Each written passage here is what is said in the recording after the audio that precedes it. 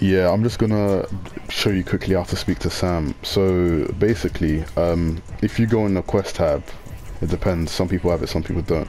You should see these rival quests. Now there should be one for Sam, which is flashy or trashy. So obviously, basically, she sets you like a set amount of quests to do, and this is one of them. This is probably the first one. If you don't see this, one thing I recommend is talking to everyone on the boat. By that I mean obviously the people that have exclamation marks on top of their heads and stuff like that.